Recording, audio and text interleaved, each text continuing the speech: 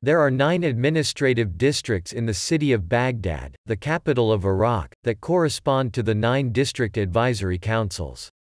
The Baghdad Security Plan used these 9 districts as the 9 security districts.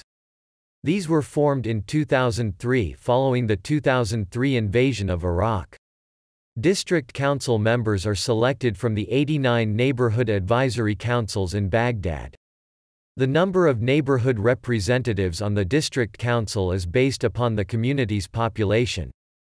The Baghdad City Advisory Council consists of 37 members drawn from the district councils and is also based on the district's population. In the list below, alternate spellings are from United Nations humanitarian info.org map listing 89 neighborhoods.